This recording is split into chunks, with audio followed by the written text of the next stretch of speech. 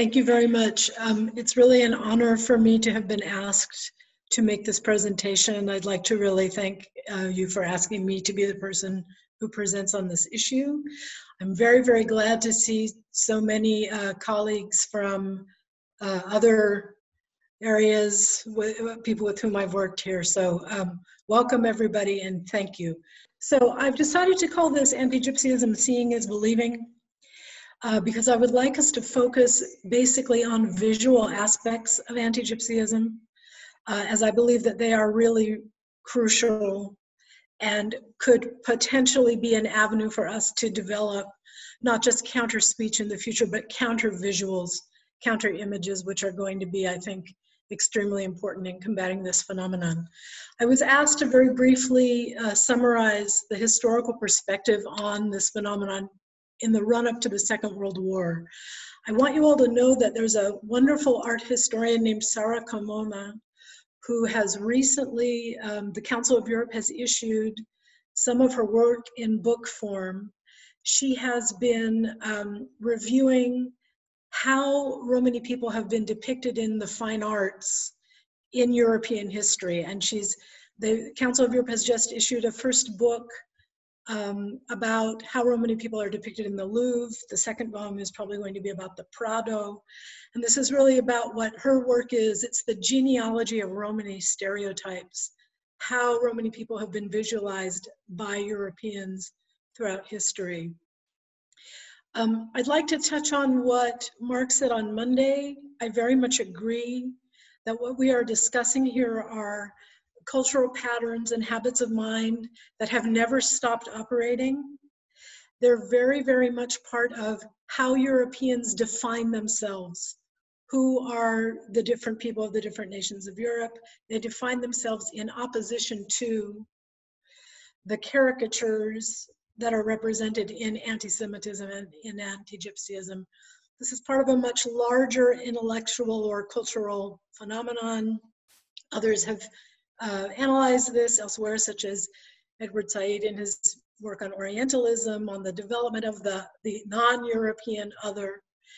And a lot of what we're going to be discussing right now is the imagery that begins at the same time as the 19th century developing not just the disciplines of, for example, anthropology and linguistics and all of the social sciences, but the pseudoscience that legitimized racism and that was referred to by the Nazis in their imaginary explanation for why they were doing what they were doing. Cinema, the development of cinema in the 19th century, I believe was sort of an equivalent bomb of a phenomenon to social media today. And it's important to know that cinema was, from the very beginning, involved in using anti-Romani tropes, anti-Gypsyist tropes. And there's just a few examples here. These come from some really great research that was published in a book that the European Network Against Racism put out. It's called Dimensions of Anti-Gypsyism in Europe. And it discusses a few of these examples, and I'll just go through them very quickly. One early 20th century film from Britain, which is about the classic stereotype of gypsies abducting non-gypsy children. It was one of the first sort of contributions to the development of the crime genre as a genre of entertainment and a way of moderating to people what acceptable behavior is and isn't. So people would watch these horrible films about what the gypsies did and say, oh, well, we're of course superior to that in every way. Similarly, in the German-speaking world, there was a genre called the Heimat film. There are several examples of it listed here, also in Denmark, also in Hungary. These were films in which there was a love triangle and the non-white potential life partner of the protagonist is rejected in these films. That's the arc of the drama is the person goes astray with with the ethnic other, and then returns to his ethnic group at the end and is rewarded with, you know, happy ending. So it's important that we know about these things, because these are the kinds of sort of massaging of cultural expectations and self-identity that led the way to the Nazis being able to make use of certain images in their own propaganda. And the image that you see here on the right of the slide is an image from the US Holocaust Museum. It's a Nazi propaganda article entitled, in translation, Vagabonds, New Ways of Combating the Gypsy Plague, which was the preferred term that they used for dehumanizing Romani people prior to rounding them up and killing them.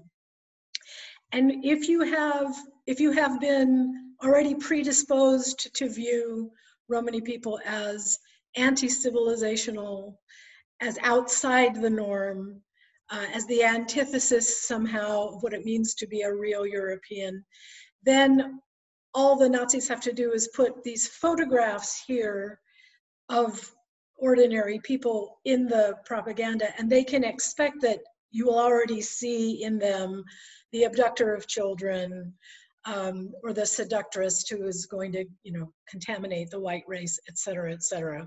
There are obviously other examples of this from the very beginning of cinema. That imagery of this kind is extremely important. So that's how, that was the kind of cultural norm building that was taking place in the run-up to the Holocaust. What are the parallels to today, to the situations that we find ourselves in today? There are two, in addition to social media, there are two aspects of how our production, our cultural production differs and has become even more insidious than what was available to the Nazis.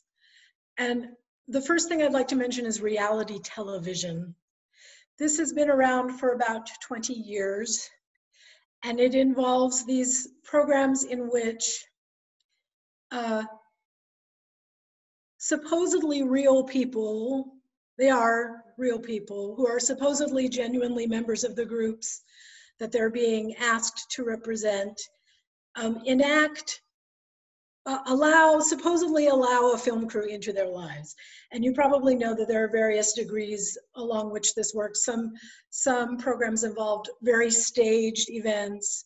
Some are more quasi-documentary in nature. There are all kinds of ethical issues that are involved with this.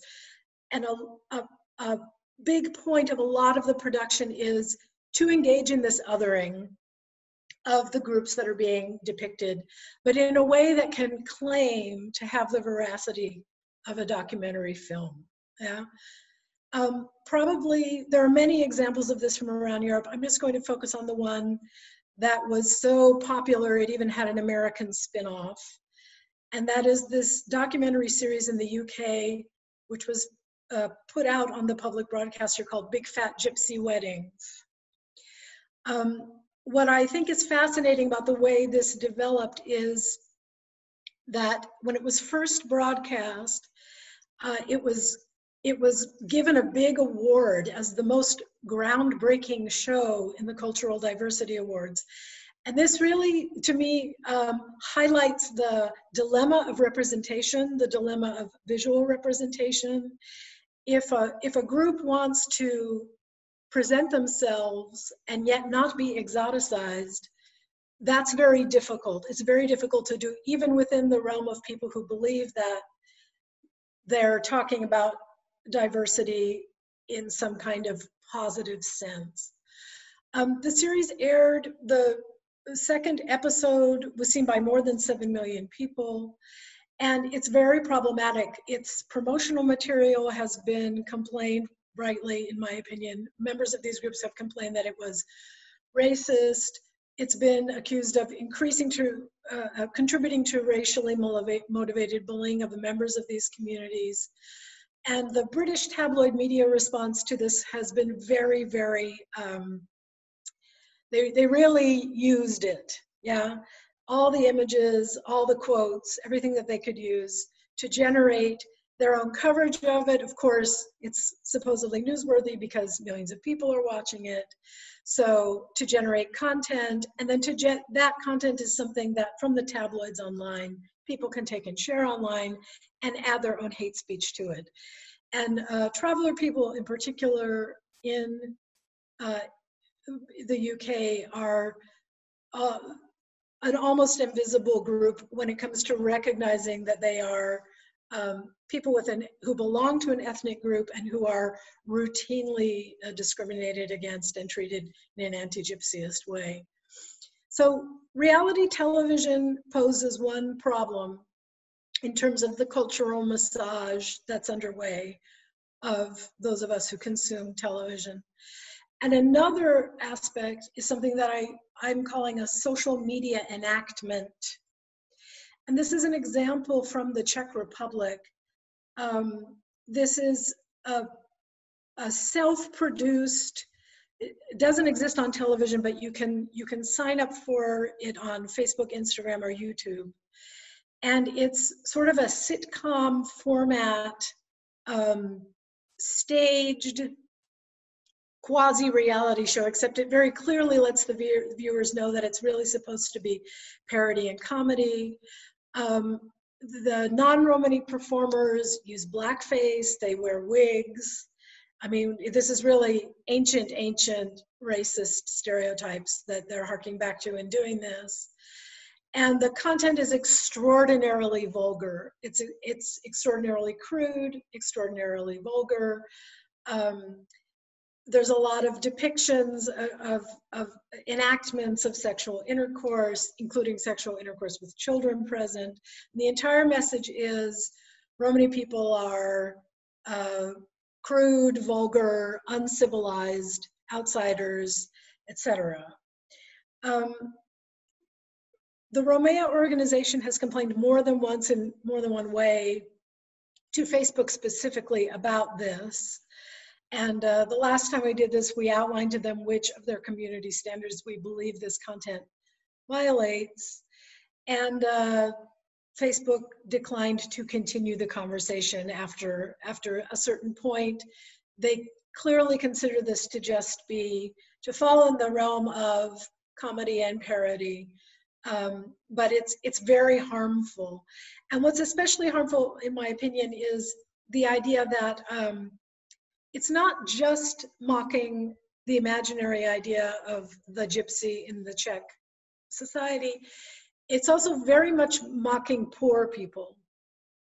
And this means that even Romani people who are members of the middle class, if they want to perhaps display that they can take a joke, will come online and speak up and say, hey, you guys are really funny. And there's not a lot of solidarity that's been generated about why this is harmful content. So the parallels, in my opinion, are this kind of cultural output that people can then share and use to base their hate speech on. So what are the challenges? I'm going to just very briefly, take about 10 minutes more, then we'll do questions. In my opinion, the widespread social acceptance of anti-gypsyist thinking is the biggest challenge that we face right now. We're in the very beginning phases, as far as I can tell, of making the argument that this is all socially harmful and that it should not be tolerated. We're also at a moment where we are experiencing a backlash against anti-racism as a movement. I think the world news definitely shows that this is the case. Authority figures in all of our societies, especially politicians, make anti-gypsyist statements not just with impunity, but they time the making of the statements exactly to win elections. In this, this is really a European phenomenon. It's not just a matter of societies in Central and Eastern Europe. It's really from Finland to Spain. This is something that happens, and nobody responds to it the way they would respond if another group were being targeted, because anti-gypsyism is still not considered racism. by most Europeans, if they've ever even heard of it. We also face the challenge that disinformation as a tactic of psychological warfare, which is being aimed to destabilize the democracies in which we live, is resurging. This is an enormous problem that the European Commission has been following and that others who are involved in security have been following for some time. And indeed, we see the resurgence of autocratic and authoritarian leaders in the Euro-Atlantic space. And I would argue that this means that it's not just actually the past harms that we are in danger of forgetting. We are in danger of not recognizing incipient harms in all of our democracies, although the events of the recent weeks certainly seems to make it clear that that is what is going on in Hungary, in Poland, in the United States. Lastly, I'd just like to note that the fact that journalists themselves reproduce anti-gypsyist visuals when they frame content is something that we really need to address with members of that profession. I just want to give you an example of why I have these two images here. Earlier this year, when the pandemic began, I authored an article for an online newspaper about the fact that Roma Week at the European Parliament had to be canceled. And I sent them the visual at the top that you see there, which is about Roma Week. It features the iconography that the organizers of Roma Week chose to use, and it's relevant to the article that I wrote. And the editor, on the other end, chose to use not this exact picture, but one very similar to it, because it's a picture of Roma. Yeah, now, maybe these people in this photograph are Roma, maybe they aren't, I don't know, but we see the anti-gypsyist tropes here. They're outside, not inside, in the uncivilized space. They are other. And so I had to contact them and say, please remove this image. I do not want my name on an article with this image on it. And I'm not disputing that maybe these people really are Roma in Sweden 5 years ago, but this has nothing to do with what I wrote my article about. And these are the images that we need to stop curating when they're not relevant to what is being discussed. I have to say that they were very professional, this particular media outlet. They took the offensive, to me, offensive image down and replaced it with the one that I had asked them to use in the beginning. But it took forever for them to remove this image from all of their social media platforms. It had gone out into the space. So this is something that we really need to work on, because I don't think someone who, maybe someone will share an article with that first image and say, oh good, we hate Roma anyway, why are they coming to Brussels? But for sure they'll share that second image, which meets their anti-gypsyist stereotypes. Just a few more notes. We were asked to mention or to discuss anti-gypsyism in education, and here I'd just like to remind us all that materials about anti-gypsyism or removing particular materials from education is really only one part of the problem. Anti-gypsyism is produced and reproduced through European education systems across the continent. The segregation of Romani children away from non-Romani children, whether at whatever level, within a classroom, within a school, or within a school system, all of this perpetuates the anti-gypsyism that we've been discussing. And on Monday, Mark mentioned, human rights as the sort of the larger framework within which this discussion really could and should be framed, and I must agree with that. I think that pressing for more education about human rights in school systems is something that can definitely be a vehicle for educating people about anti-gypsyism. There's a publication from the Council of Europe called Mirrors, which emphasizes a few aspects of the human rights framework and why it's important, namely that human rights are universal. This is really a concept that is under attack and that I believe needs to be vociferously defended. And also that taking action is empowering.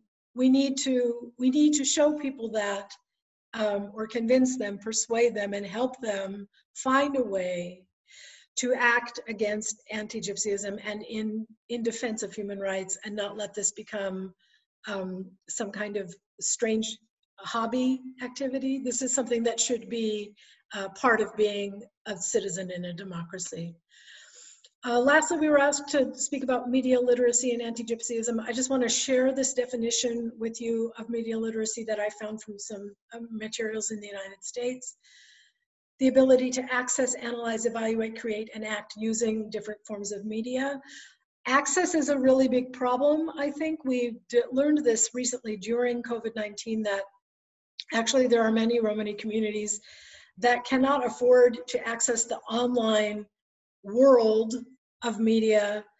And the idea to me is rather sickening that people with that access are using the internet to share, for example, products like Yoshka YouTuber, which I showed you a few slides back, to laugh about people who have no access. And the inequality of access, the digital divide, is something that's a very big problem, I think.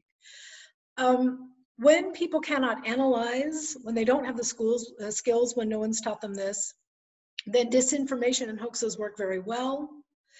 And this is something that I think we also, if we consider this work not to just be narrowly focused on fighting each instance of online hate, but more broadly taking into account how do we prepare people to become haters online or not. Educating people, and I mean all people in the public school system, not just those on the track to become academics and intellectuals, but everybody, in how to read media is extremely important, and that's something that we should consider investing time in. A media literate consumer will recognize the visual strategies that are being used by people to distort communication and reporting.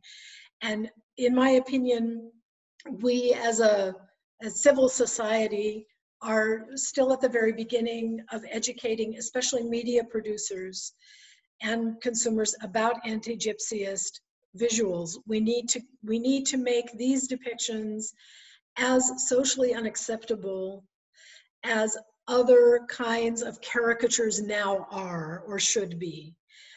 There were times when, if you go back to the early 20th century, you will see many examples of visual output that would not be tolerated any longer today by editors.